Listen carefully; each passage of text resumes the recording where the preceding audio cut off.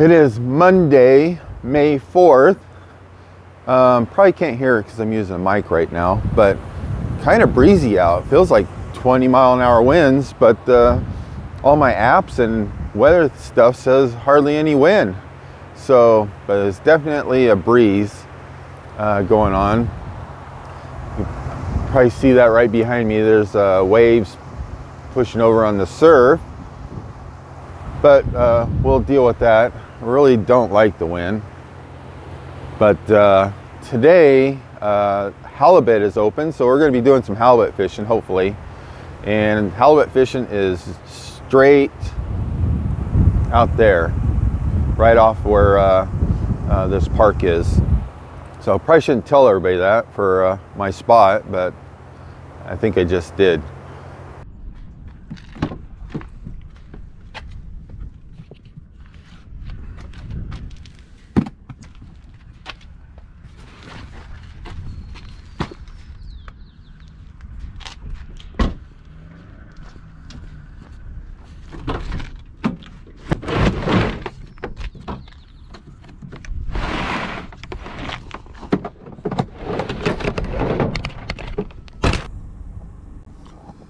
Alright, gonna put this together right here for halibut.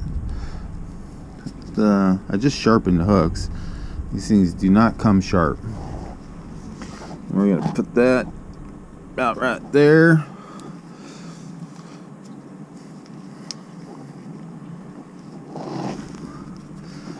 Just take the thread, wrap it around there a whole bunch of times.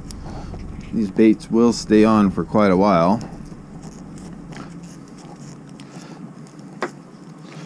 Long enough to catch a halibut, that's for sure. Hopefully they're biting.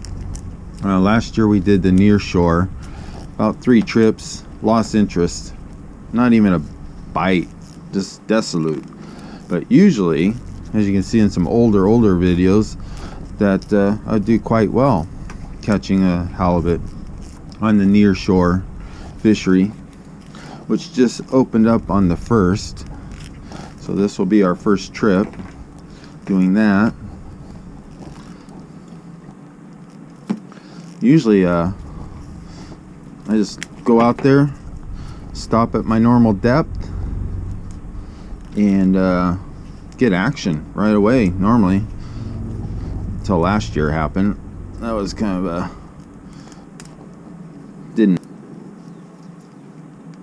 there we go. That'll work. Then all you do is attach this little dude right here. Goes like that. Then depending on the current, we will grab one of these weights and stick it right there. And that's about the extent of a halibut setup, is just that to that to that to that. So we're gonna go do it. Well, I saw the restricted light for the bar crossing. It's restricted to 20 feet. So we're definitely good to go. So we're getting out of here. Let's bring up the trim a little bit.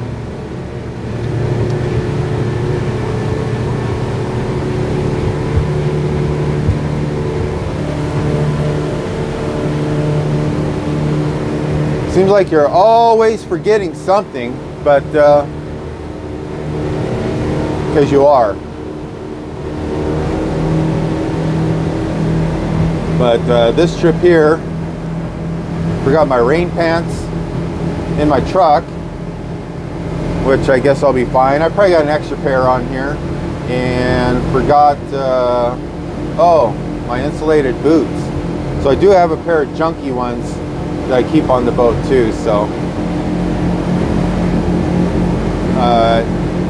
I'm one of those guys that have everything, and then I have everything for backup for most cases.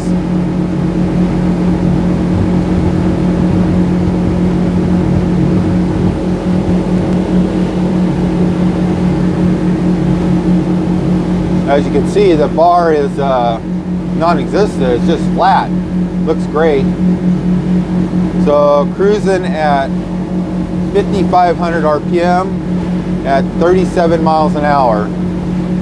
So I know there's a lot of people that are interested in Duckworth boats and offshore boats and aluminum boats. So you kind of want to know, you know, a couple of people asked about traveling speed versus, you know, the seas and that sort of thing. So I'll try to do some updates on that, how fast I'm going, on how rough the seas are. Looks like there's a nice swell right in the middle of the bar up there. So today, instead of shooting off south, we are going to be going north.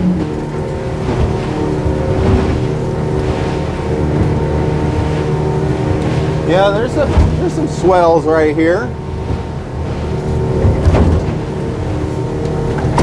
There's a nice wave right over there coming up towards the rocks. We'll stay away from that. And off we go. Okay, I'm going to actually go over the app that I've talked about, the one I like to use. It's this one right here. Pretty cool little app, has a lot on it. First of all, right there, partly cloudy. Let me grab something to point with. Temperature, barometer, falling, humidity, UV, onshore wind, offshore wind. Orange is okay, that turns red. It's not good. At the time, incoming tide, 90% coefficient, that's the current, and that would be I guess 120 or 110, I can't remember, is the max. 8.2 average swell, seems less than that, and then 11.4 seconds apart. So 11.4 seconds is the distance between the waves, so that's pretty good. When it shortens up, that means it's choppier. The cool thing about it, you can actually take the time and look ahead in the future, and boom, right there, 11:18 a.m. tide's going out, all the rest about the same, and then it shows fish activity. So it shows fish activity should pick up around 11:18 when the tide starts going out. And this thing is actually pretty accurate. Seems like you know, I'll say the fish activity, and then when it goes away, you got about an hour after that, and you're pretty much done. At least what I've seen so far. So we're kind of not looking too good for fish activity, but we're gonna do it anyway. Well, beautiful day. I guess the app was correct. Not much wind, not much waves, little swell, chop. Awesome day. Lighthouse is right there. Pacific Shores RV Resort is right there, obviously. It's right off that lighthouse. Over there is where we come in to Yaquina Bay bar entrance. Down that way is Depot Bay, and then further down is Lincoln City.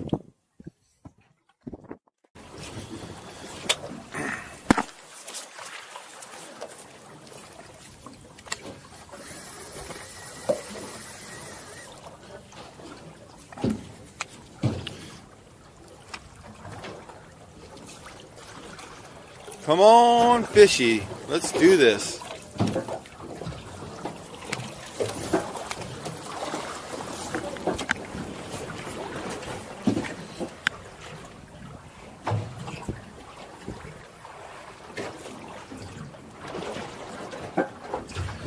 We are out here near shore fishing,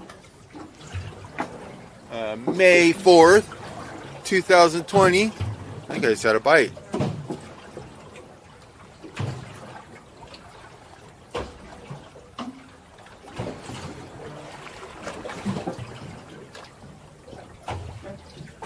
Come on, fishy, let's do this. We need us some halibut. been a long time. No fish last year. This spot was desolate. No fish at all.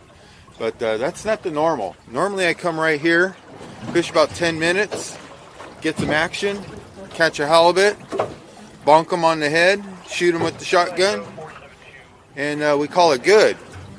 But last year, that did not happen.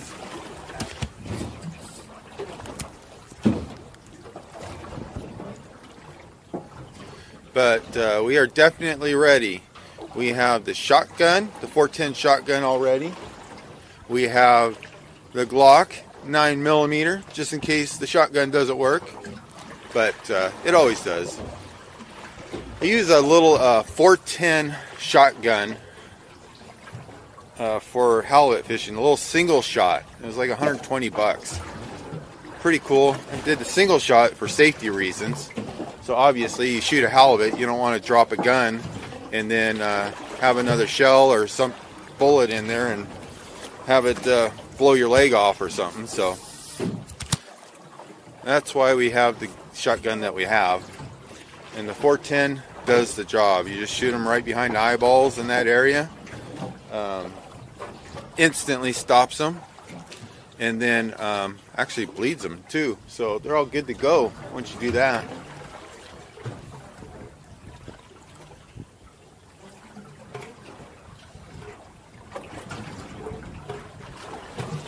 Well, we're gonna set that down for a second. Let's see what's up. We're 170 feet of water.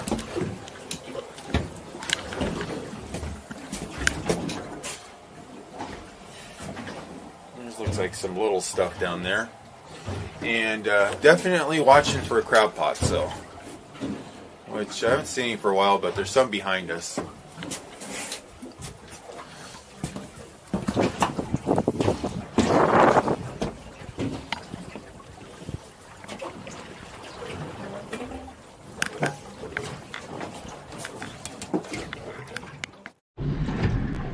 Okay, we're out here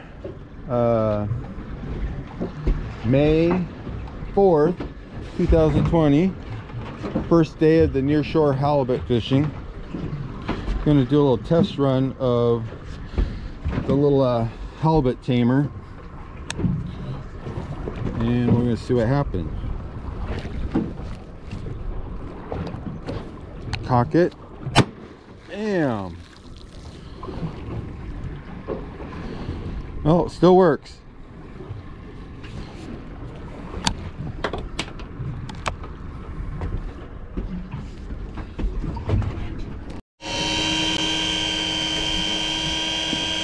Well, electric reel's nice, so you just crank right on up. Then when it gets probably within 4 feet of the boat, it'll stop. 4.8 meters, it stops. And you reel it up the rest of the way.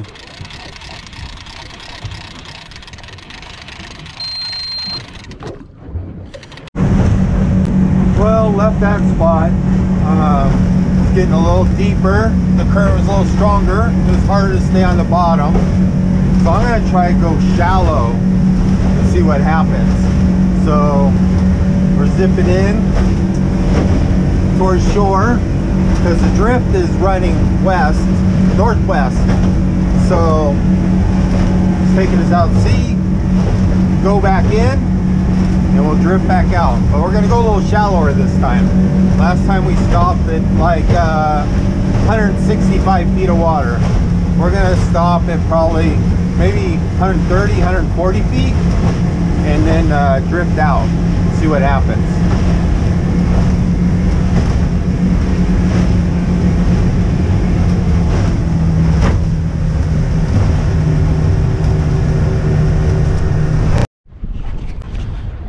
Okay, the wind has changed direction.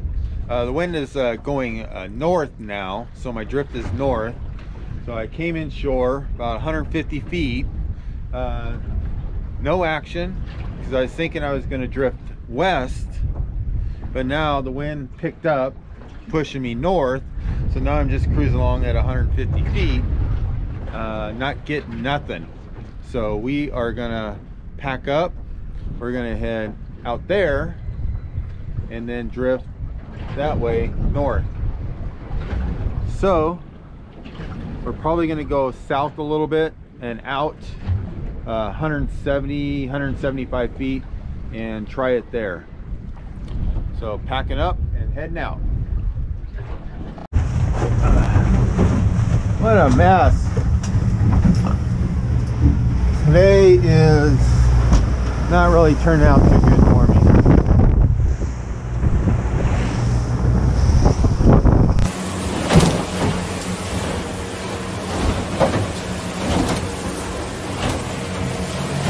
This wind sucks.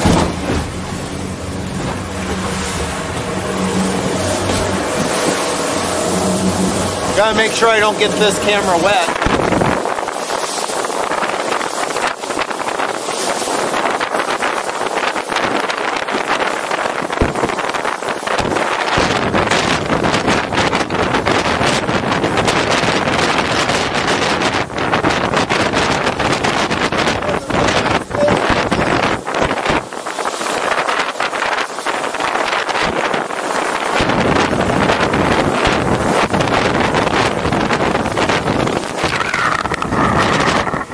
Uh-oh.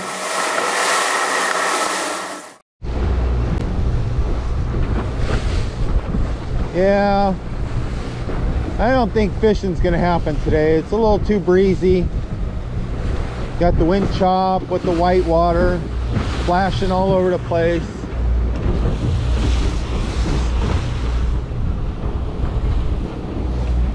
Not really digging all this.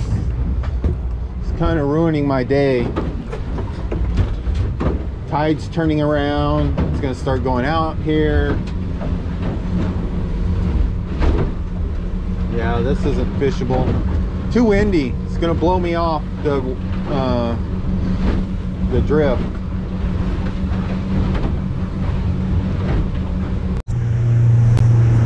Yeah, this definitely turn around. Those little 2-foot wind chop went from 3 foot to 4 foot to 5 foot, and now I think I have like a 6-foot chop. So we're getting out of here.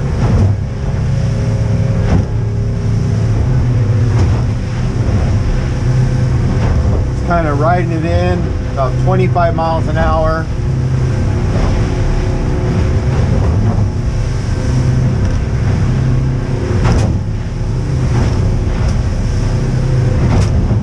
Yeah, it's more than wind chop. It's more like wind waves, 5 to 6 feet.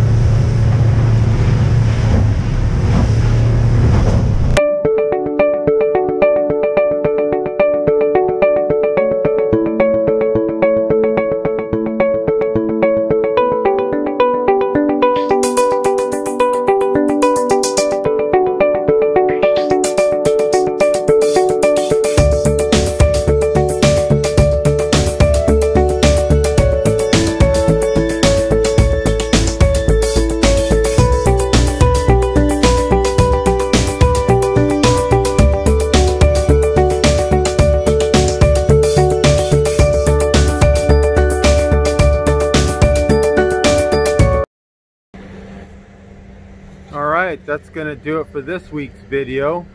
Fishing was kind of a bust. Went out and did some halibut fishing, and not even a bite. And then the currents started going fast, the wind picked up, so got out of there, was trying to do some bottom fishing, and then it got pretty crazy. Wind chop went from 2 foot to 4 foot to 6 foot. I think the wind waves were probably like 8 foot, so I got pretty gnarly there on the way back. But anyway, thanks for watching, appreciate it. If you could, please subscribe and also do a thumbs up and maybe some comments. And again, have a good one. See you next time.